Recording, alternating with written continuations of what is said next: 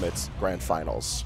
Really? Yes. In fact, we are seeing a exact replica of Aeon Ultimate 73's Grand Finals. Amaryllis from the winner's side. We've seen him tear through tonight's bracket, absolutely annihilating John Numbers to secure his spot to Grands. And Chris fought tooth and nail to get back here to fight. These two are no strangers to each other, but in the best-of-5 territory, they've only ran into each other once before. And Amaryllis came out on top. So, let's see what happens.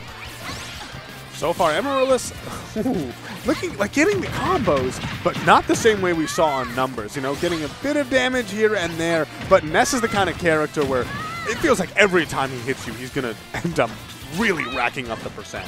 Yeah, no, this is going to be a very hit-heavy match ahead of us. I don't see either of these players sitting down. Yeah. That was... Okay, so... Let's talk about it. There's a lot of breakdown on that one. That's just the first stuff. So first of all, PkChris lands a PK5. But then, Amaryllis SDI'd out and Witch Times him. During the Witch Time, goes down to back air him. He gets the tech, but then he goes for the up B, and Amaryllis up B's into his up B, thus canceling it out, letting him drop ever so softly to his death. And that's just the start. Y'all are plugged in for a good Grand Finals. Chris right now is on the hunt, trying to see if he can stop the bleeding a little bit. But Amaryllis is not slowing down at all.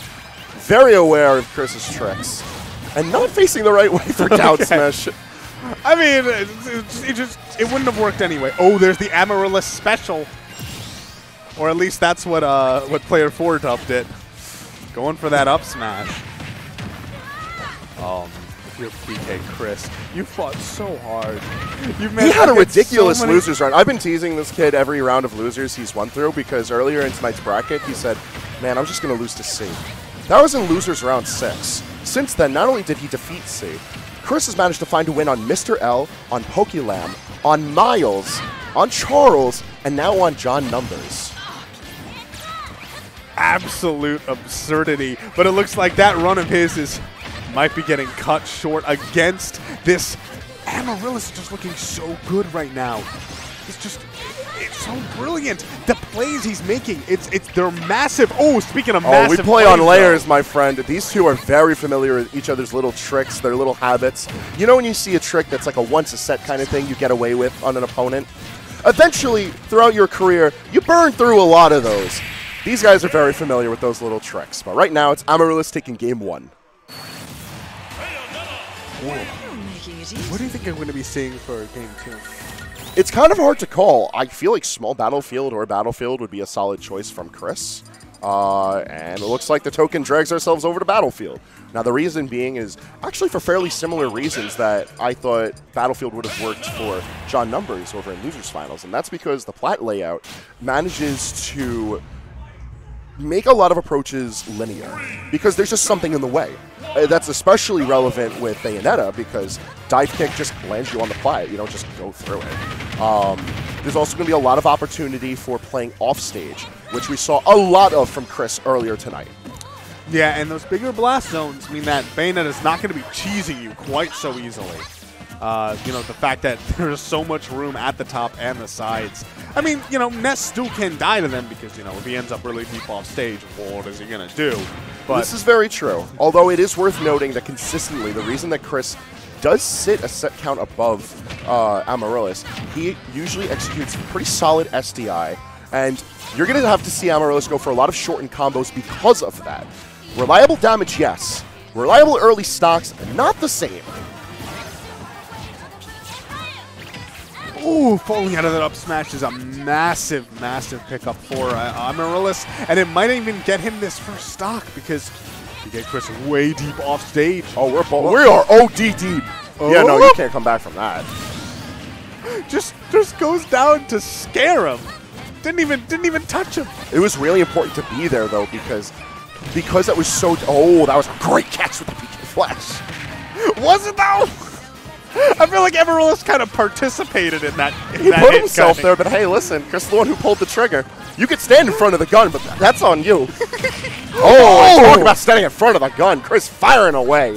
Janitor finds the mark, and all of a sudden, this is a very different game, too. Oh, and this could be it. Oh, okay. I know that Bayonetta can go down there in which time. But she can, but it was a really weird situation for Amaryllis, and he could not afford to dip down there and get hit by the PK Thunder. Otherwise, we would have seen the quickest reverse 3-stock of your and mine career.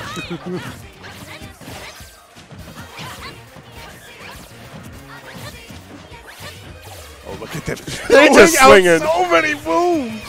But none of them are connecting somehow. No, yeah, they're my boys, but that doesn't change the fact that they're apes. They're actually just finding any hit that they can get, trying to press forward because they know they make that one little hit count. For Amaryllis, it finds its way into a combo. For Chris, it could potentially be a hit confirm into throwing off stage, and then all of a sudden, you've got the off-stage play. Saw them both physically react to that. I think that was just a missed punish from Amaryllis, and that means that PkChris in the driver's seat right now. He's at 140, still surviving. Gonna pepper him for a little bit of damage with Bullet Climax, and it's putting Chris really low. What's our option? We are gonna whiff, but we're still gonna reset the situation. We were turned the wrong way, but up smash because of it. A bit of a lucky break for Amaryllis. Why did he up B there? Potentially a mix-up because of the propensity of Amaryllis to Bullet Climax. Bullet Climax will cover that really sharp angle inwards, so going for the high recovery. Honestly, good mix-up from Chris. But the fact that Amaryllis chose the wrong way to shoot his guns and was positioned perfectly for up smash just worked. He didn't do it wrong. He just had that next-level mind game. Forced the high recovery by Bullet Climaxing in the wrong direction. Yeah, no, they're on levels that we just don't understand. We could try, though. Oh, goodness, we could try. Amaryllis doing a really good job with these wave lands where he'll, throw out a side B or something like that, but then wave land onto the platform in order to avoid, real lag. Oh, and that's the reason why, because one hit from those side Bs can lead to damage. Good check. He's forced to up B. It's once again a super high up B. He's getting his jump back from that, though, which means that... Oh, that's a lot of charge. That's a little too much. Let's go down there. Good, which time? What's the call here? No, it's a buffer tech. He has so much lag. Is that going to be... Yeah, with those pummels, you better believe. Even with good DI, that is a 1-1 count. I feel like that was a lot of pummels. He needed to. Every percentage counted. I mean, like, I feel like the mash should have come out. Like, isn't the rule usually like one pummel for every 50%? What? It's like one pummel for every 50%. Something like that. It's something of that nature, but like it's... He got 4 pummels in, though. I do not... I find out... I'm wondering what was going on with Amaryllis' hands on his controller, because I does feel like he should have mashed out of that before the back throw came out. Regardless, he was fighting off the back heel that entire time. Once again, we see a situation where we've got the return on the stage we've lost to. Although, this time, I feel like it was a much closer match. Chris playing with the lead for the most part made sense because he played very confidently off the stage beforehand. But Amaryllis didn't play bad by any means. He didn't, but like, considering how decisive game 1 was, I'm surprised that Amaryllis still opted to come back here. Yeah, after... yeah, no. In another world, there was a PK Thunder 2 that connected there and definitely hit me. I definitely didn't live that. And I didn't live that one either. PkChris reels back in his seat. He's like, oh. Yeah, no, this is not part of the script, but Chris will take it. An early stock, and now Amaryllis got to fight off the heel. He's able to find a lot of these hits, though, because of the way that Chris is approaching on shield. It's also because, in general, Chris likes to be in the air, likes to be throwing at all of those hitboxes and moves. And side B, is just, the displacement on it can be a really good tool for just being like, no. Ooh, just waiting in place. Pops to jump, very interesting, but still gets some damage because of it. I want to say, we have not seen a single witch time that's not been like an offstage witch time work out. They're actually both apes. They're my apes, but they are both apes. There are many others like them, but these two are mine. Amaryllis struggling right now, find a way off the ledge, and Chris manages to find the parry up air to get his kill. PkChris looking really good right now. And again, going for the up throw. I mean, it's been working out. The damage that he's been able to dish is just so much. Amaryllis, look at that SDI! SDI, dude! Yeah.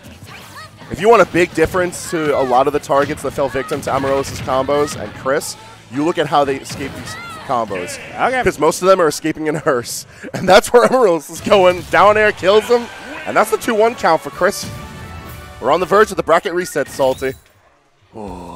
Amaryllis, though, definitely not going to give it to him. I think that we're not going to be seeing Battlefield again, considering the fact that Game 2, pretty decisive, and Game 3, very decisive. I actually missed what stage they picked. I think they picked Battlefield. Did they really pick Battlefield? Are you sure? I like you sure about that one, bud? All right. It's like exactly when you said I don't think Battlefield. Well, we'll see how it works out. It could be that, Amaryllis, he's here with his bud all the way in Grand Finals. He doesn't want it to end yet. He wants a bracket reset. I don't know about all that. First place looks pretty good. Yeah, dude. Oh, man. The amount of entrants that we had here tonight. Yeah, whoever gets first place. I realize, we don't like to talk about the M word of, money, the amount of money that you get for winning a bracket. But, yeah, they're going home with a pretty penny. But right now they got to determine who's going to win it out first. And a very strong start to Game 4 makes Amaryllis look like he's the one who wants to walk away with the gold. Another one of those back air. And following through on the SDI. We saw that same great SDI from PkChris, but Amaryllis still able to continue the combo for a nice 40%. Just able to find these hits here and there. He's adding up the damage so effectively. Look at that movement right now. And I was questioning his Battlefield pick, but it feels like Amaryllis just wasn't doing this level of movement in those last 2 games. And this time around, I can see why he does, in fact, like this stage. In defense of Amaryllis, PkChris was not allowing him to move around like that. We saw a lot of aerial coverage from Chris. We saw a lot more combos on his call. And Chris was just being able to play aggressively, much more effectively than we're getting a chance to see here. Yeah. That forward smash almost spelled doom and almost spelled a 3-1 stock lead. Yeah, no, it really does feel like PkChris is scared in a way that he has not been for the last 2 games. Down B? That was maybe the sickest bump that I've ever seen from Chris, and it ended up leading to a ledge situation that completely threw away Amaryllis' lead. I mean, not quite threw away the lead. He does still have a massive % advantage, which just got converted into a stock. So we still do have 2 stocks to 1. But, I mean, PkChris, he's been playing so well tonight that if you're Amaryllis, you can't already be thinking about, the nice drive home with all the nice stacks in your pocket. Oh, that down air is really important, but so was that ABK to bounce back. Oh, we are getting screwy at the ledge, and because of that, Amaryllis brings us into a Game 5. That was the lucky break that Amaryllis needed in that ledge play, because that really could have gone either way. Man, Game 5 between these two. Based on how Amaryllis had worked that Game 1, I thought we were kind of going to see a sweep. But you're right that these players... So, as a little fun fact between the saga of PkChris and Amaryllis, because they do actually run into each other fairly often in brackets. In the best of 3 sets, where they typically run into each other for winners' quarters, winners' semis, losers' quarters, losers' semis, Chris will come out on top. Typically speaking, he will sit with the 2-1 victory over Amaryllis. Whether it's a fault of Amaryllis or PkChris clutching it out, that's typically how it will end. And if you'll note in this own game count, there was a point where we saw 2-1 in favor of Chris there, and if it was best of 3, that would have been it. If we were at Xeno, we would have walked into the Grand Finals reset. Not here, though. Amaryllis had the set to recompose himself, turn some shenanigans into his favor, and bring us into Game 5. And so far, the only other situation where Amaryllis has had this opportunity to defeat Chris, he has done so. It's on Chris to be able to beat him in the best of 5 now. And with Game 5 taking us on Battlefield, there's very much a likelihood that he could do it. Yeah, and I mean, PkChris not scared in the same way that he had been in that last game. Already big combos and also combo strings in ways that we had not seen before. Back throw is probably going to do it. It does, just barely. Could he have maybe air dodge to keep himself alive there? No, I think that was way too deep out. That buffet air dodge was so good from Chris, recognizing the danger of the situation and just getting out of dodge as best as he can. The bullet art extension from forward smash and Amaryllis classic that guarantees that his opponent can't get too effective of a punish off of with forward smashes. But how's that for a reversal? And after Amaryllis has worked so hard to get to Grand Finals winner's side, right now he is, it's looking like the reset is incoming. Even now he's struggling to finish the stock from PkChris.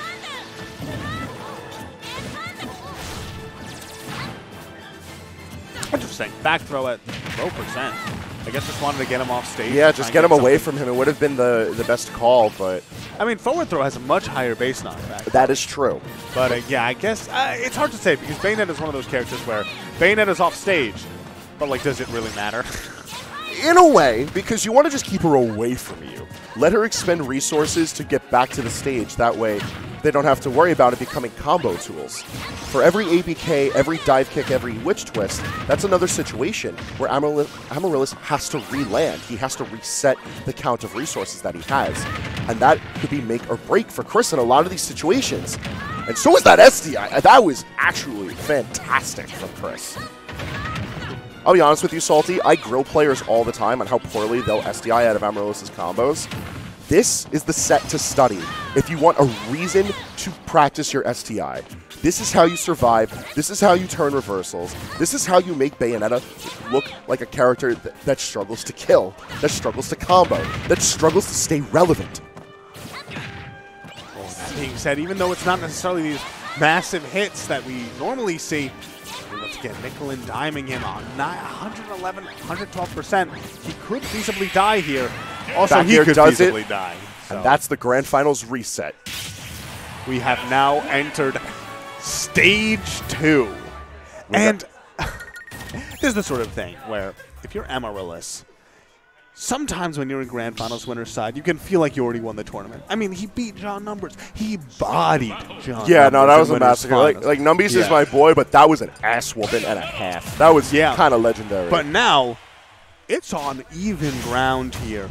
And when you feel like you already have won and then to see it snatched away from you, that's when your mentality can start to crumble. So Amaryllis needs to not fall victim to that because PkChris will take advantage of it and just sweep through him if he lets him.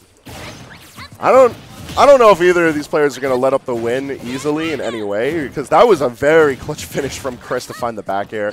And that was one forward smash away from ending, which, as a note, the previous Aeon ended in that very fashion. Grand Finals, forward smash from Amaryllis to end it 3-2 for him. But now, Chris finds his own reversal. And because of that, it's the reset. The stage is... Did you see? He popped out that bottom. Yeah, no, he's flying out. Like, floaty characters have it nice when it comes to if you have really good SDI, because you almost comically, like, zip out of Witch Twist. This is also really good against other, like, multi-hit heavy characters, if you just don't want to bother. That's so consistently doing that, bumping into the stage to avoid getting Witch timed. At that point, what is Amaryllis' counterplay to it? Oh, not that air dodge. He's fine. Yeah, he had his triple jump with the bounce up. He already used his air dodge down there, so he couldn't air dodge back, and that bump was just a little too far. Could he have B-reverse switch timed? No, it wouldn't have displace him to back to the ledge, maybe? It don't got a hurtbox or hitbox displacement that would connect him to the ledge like that. What happened to the music? I think it's just one of those really low-sitting tunes that plays in this game. That's going to happen when you have over 1,000 music tracks. You have some that just sort of don't work. But yes, I also noticed that the stereo broke for Game 5 and Game 6. I will mention, both of them have their headphones plugged in, and they are hearing the musicless battlefield. Who knows what? I mean, these are two very loud characters. Yeah. Like I always note to Fang and Duremgar how Ness never shuts the hell up, and I very much enjoy the fact that Bayonetta is another character who doesn't stay quiet. I mean, I feel like a lot of Bayonetta's sounds come from when she's witch twisting you. And oh yeah, like you're gonna hear that. 700 multi-hits. What is that? A timpani drum or something like that? You tell me, music man. I'll wait for the next time he lands one, and I'll let you know. All right, cool.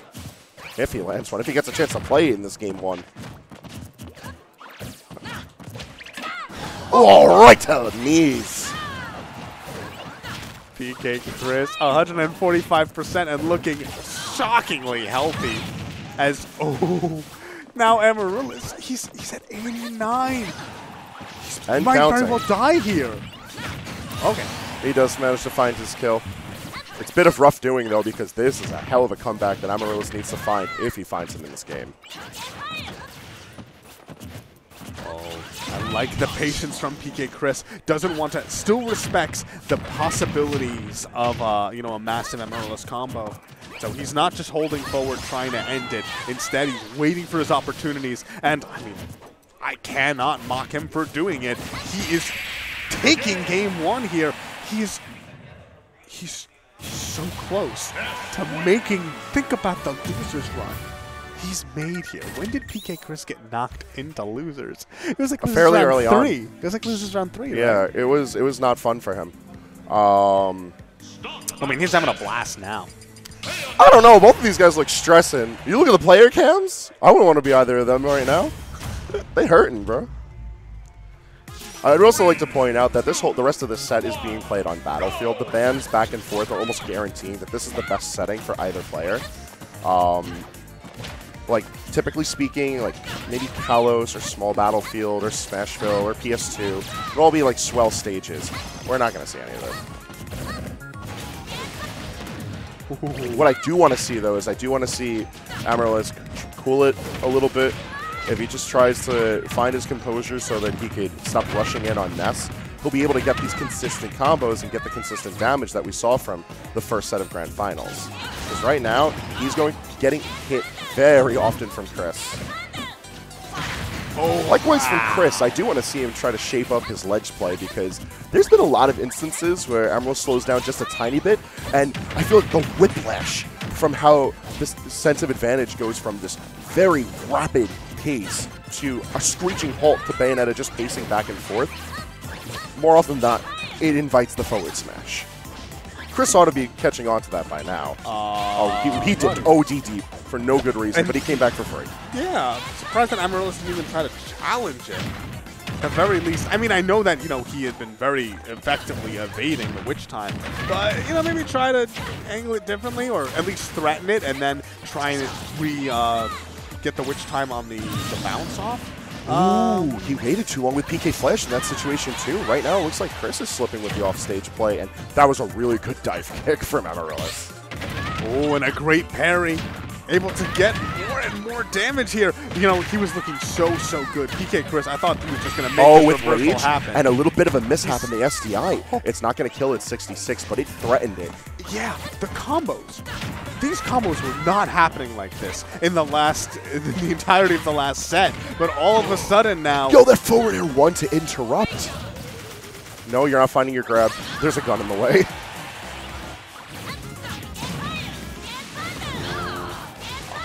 156%. This is like the story for both of these players is that, you know, once they fall a little bit behind... Oh, that one's dangerous. All right, I think now at this point we have seen every Bayo buff except for the jab killing coming into play now. We've seen how swift down smash is. We've seen how there is longer stun or witch time, whatever you want to call it. Slow down. Whatever it may be, when a projectile hits you as opposed to a normal. We just need to see jab kill, and that's it. We've hit the bingo card on Bayonetta killing. You know, I feel like there have been times where jab kill possibly could have come out. You know, I mean, remember that first game? He was struggling. On the real, though, who is going for jab at kill percentages? Unless your character is Bowser Jr., like, I don't want to ever see that. Man, I miss jab mix-ups. Whoa. You're taking me back to another game. That's not where we're at, my friend. If we see jab mix-ups, it's mixing the ankles. Again! All right, this is something where, that like Amaryllis, he didn't forget about that. He was just saving it, making sure that, you know, PkChris would forget about it and take advantage of it the most he could. Oh, speaking of taking advantage of, Amaryllis is kind of being taken advantage of right now. The combo game is so good from both these players, but it's the wild hits that really make you stop and think. Oh, can't find the mark with back air, but he finds his up tilt back air. Just nets him damage. Very smart adaptation from Chris this time. He knows that the bullet art extension from forward smash is coming, opting to leap over, traverse the platform safely, and just find whatever may kill in that situation. And now we're in the situation where in game 1, it turned out really, really badly for Amaryllis as he was struggling to get the kill, really trying to find it. PkChris playing around that and managing to get tons of damage. That's what we're seeing again. Look at all of that. And he DI'd to the tie to that back throw. I dare you to find a player who is this confident against the likes of Bayonetta from the matchup perspective. The way that Chris is playing is fantastic. But right now, Amaryllis is coming back to life. He finds his hit, and we're going right back into the mix. All right, and this is now Raid's Bayonetta. Oh, look at that. You see him SDIing over to the left, making sure he doesn't get put all the way to the right side blast zone. And that's the sort of thing that keeps him alive. Only taking about 55%. And, oh. Yo, the schmixy movement into up throw, he didn't get anything out of it, but it looked clean as hell. Dash attack definitely not safe on block in this situation. The amount of up B out of shields that Amaryllis is getting. I mean, it's, yeah, obviously it's a great tool, but like that means you're shielding in front of the Ness. I mean, you got to be bold with it. It's definitely more of the idea of approaching with it, and that was the best float in from Psy Magnet. That was right over the hitbox. Oh, that wasn't full charge. Bad timing on down smash. PkChris can be finding his way back to the ledge, only to meet the giant fist once again. And that was honestly such smart ledge trapping from Amaryllis. You notice that he knew he didn't have invincibility, but he wanted to actually be able to contest it. So he ran forward and then baited back, baited that ledge attack, and then punished with the forward smash. It's one of those things where, you know, we've seen it, that really good players, they'll use their movement in order to bait players into specific ledge options that they can then punish.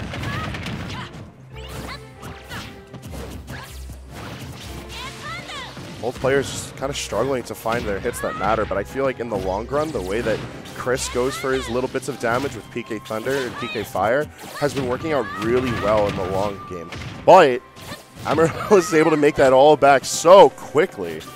Oh, but this is the thing. Now that they're both deep in the red here, you just notice the fact that PkChris and Ness have so many kill options. Look at that, back air almost finishing it from across the stage. And let's not forget, up air, grab. There's so many things that you're Amaryllis you have to be looking out for.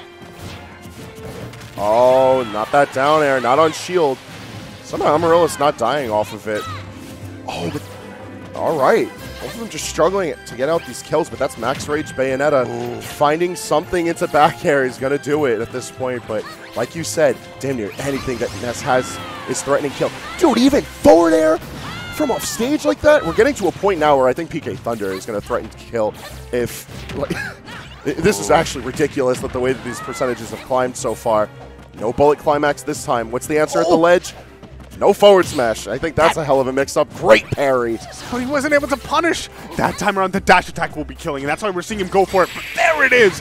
Finally. Oh, yo, she got deleted. After like a minute and a half of Amaryllis just bleeding out of every orifice. Finally, PkChris finds the grab, but that was almost turned around on him. We're into game 4. Once again, this is a situation where if it was a best of 3, Chris had got it. But this isn't the best of 3. Now the real question is, can Chris end it out here? Or do we get the 10-game grand finals? Oh, well, I feel like, you know, some matchups when you see them, the first, I don't know, 30 seconds pretty much dictates who will be the winner. You know, I just want to point out, if you watched how aggressive Chris is moving his control stick, you could see from his arm in the player cam. I got a different view of it from here on the... dude, the way that he's moving is actually like maybe perfect SDI. Like, the way that the inputs are coming out is so aggressive, and he has to adjust his posture so quickly. It's actually insane. Yo, big ups to Congo Jungle Music for making sure that Grand Finals looks infinitely better than it sounds. Oh, once again, those bullet arts. PkChris not quite ready for them. That's the sort of thing where we already know he can play around that if he is careful. So, after Amaryllis, that's not a free option. Look at him hopping around all over the place.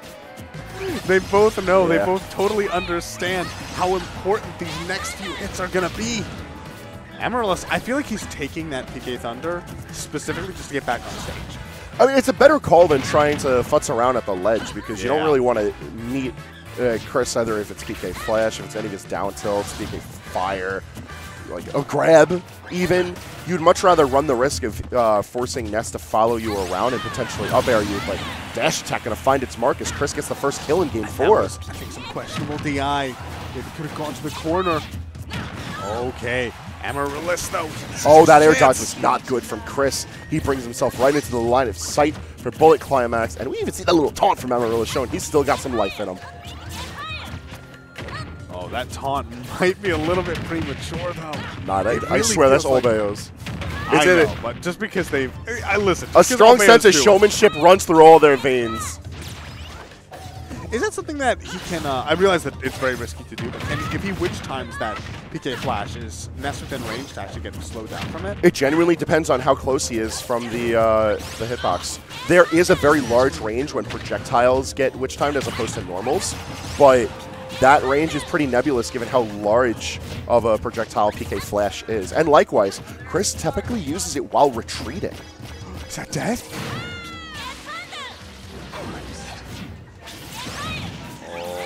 No, having to recover. Go to a little hit. Yeah, no, you die now, but that little hit is so important. And the roll read. Yeah, just like that. We're back to square one. One stock apiece for both of these players. PkChris right now, possibly one stock away from being the entire tournament's champion. He knows it. Look at him going in right now, but going in can be a risk. Amaryllis, his punish game is still very solid, even if for the most part PkChris managed to avoid the worst of it. I mean, it's still rushing aggressively against Bayonetta. These are both characters who you don't want to just recklessly move in on. You even highlighted it yourself. Witch Twist out of shield has been the real MVP for Amaryllis, and it makes all the sense in the world. That dive kick into PK Flash, though, I don't know about that one. Oh, this could be it. Salty, are we going to get it? Are we going to get it? Oh, not with that forward smash, we're not. He just runs at him. This could be it for PkChris. The turnaround, perhaps? No, he's not finding any footing, even now. Tension's high as the threat of the forward smash, but being just out of range of it. It's Chris in the hot seat. He's in control of the ledge, and he hits with PK Thunder, but it's not going to be enough. A whiff forward smash. Oh, we've got the jukes, the side magnet. That's going to be it, though. Into the grab, and it's not enough of a mesh. And Chris does it. A 3-1 win over Amaryllis. And he manages to take Encore number 102 in Game 9 of Grand Finals. After getting knocked into losers. When did he get knocked into losers, man? Like, seriously, great stuff to PkChris. Despite all of the insane players who were here tonight.